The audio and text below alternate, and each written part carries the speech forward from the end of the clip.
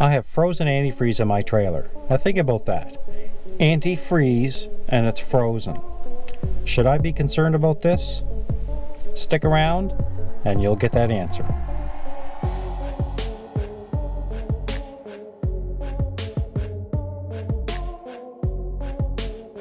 If this is your first time to the channel and you want to grow your knowledge around trucks, towing, and all things RV and camping related, start now by subscribing and click that bell notification so you don't miss a thing.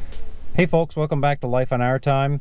So this whole thing with the antifreeze freezing in my trailer, I needed to get to the bottom of this, so I decided to do a bit of an experiment.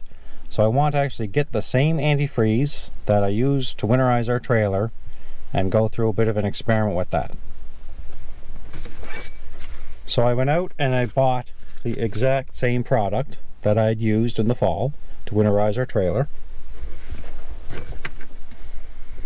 And I purchased 3 measuring cups that are graduated. So my goal here is to take 3 of these. One of them I'm going to put 100% water in it, and we all know what's going to happen with that. The second one I want to do a 50% mix of water and antifreeze, and the third one I'm going to do 100% antifreeze and see what we end up with. The 2 things I'm looking for is if it does freeze, how hard it does freeze, because remember in the video I did, I'll post a link up here, which was the walkthrough of my winter visit of our RV, and with that was the discovery of frozen antifreeze, and it was more like a slush that as I dug at it, it did slush up. The other part of this is with expansion. We know the water's going to expand. Water expands about 10%. But does the RV antifreeze expand?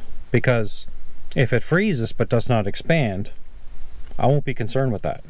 So let's go inside and get at this experiment. So this one we're going to do just water. This one is going to be 100% plumbing antifreeze, and this one is going to be a 50-50 mix of the antifreeze and water. I'll fill all of these to the 4.5 ounce line, starting with the water.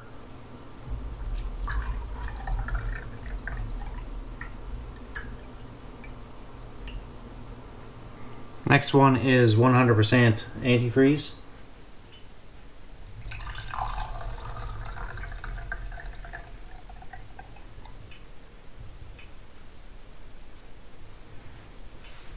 And for this final one will be 50-50 mix of water and antifreeze.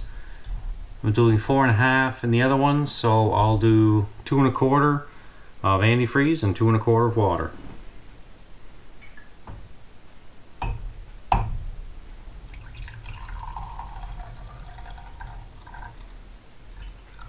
And finish the top up to 4.5.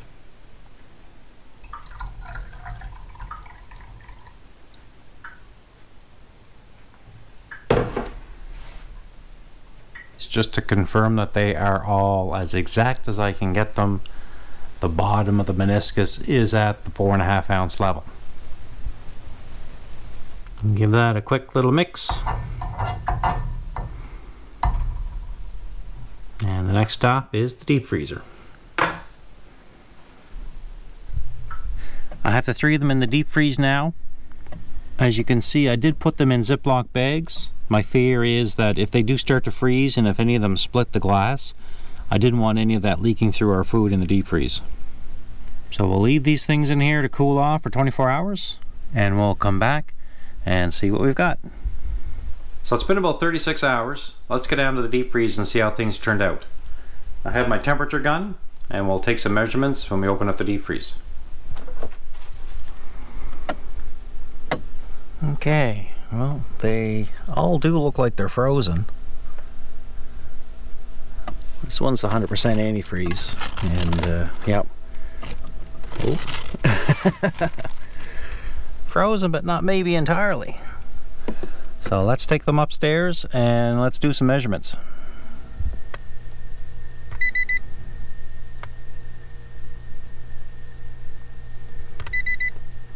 The temperatures are around -16 Celsius, which is about 2 Fahrenheit.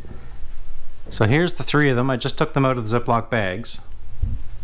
And it is pretty obvious just looking at them that the water just water, is completely solid, and as you can see it has expanded almost to the 5 ounce mark. So as you'd expect with water, water expands when it freezes. Now we'll jump over to this one. This was our 50-50 mix. And as you can see, it has expanded beyond the 4.5 ounce mark. It's a little more than halfway between the 4.5 and the 5.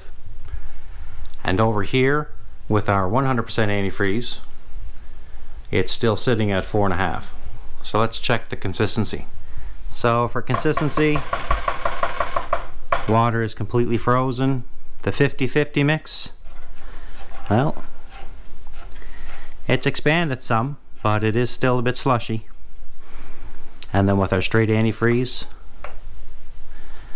so it has slushed, but it's not as hard as it was in the video when I did the trailer inspection.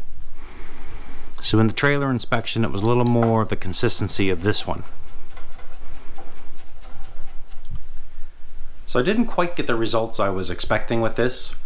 Our upright deep freeze runs about -13 to about -16 Celsius, and it just might not be replicating the cold enough temperature that the RV has been experiencing. So just to recap this experiment, with the 100% water we saw expansion from 4.5 ounces up to 5 ounces. Fully expected, no question. We know that ice is about 90% the density of water. That's why with icebergs, when you see an iceberg, 10% is out of the water, 90% is underwater. So that 10% expansion was bang on. With the 50-50 mix, we saw expansion from 4.5 ounces up to 4.75 ounces. So about halfway to the way where we did see it with straight water. And that makes sense with a 50-50 mix. With the 100% antifreeze, I didn't quite get the slushy effect that I expected, and I think it's either the deep freeze is not cold enough or I didn't leave it in long enough. But again, with the 50-50 mix and about 50% expansion of it, I feel pretty confident that with the 100% antifreeze, although it will gel up and it does slush up, it does not expand. And I did follow up this experiment with some research online, and it is telling me that it will create that slushy effect.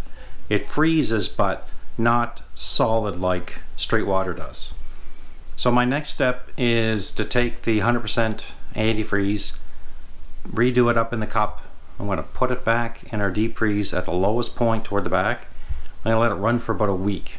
So in the meantime, I am going to put this video together. Once I've completed that long-term experiment, I'll add it to a pinned comment down below, and you can check that out. I hope you've enjoyed this video. If so, give us a thumbs up.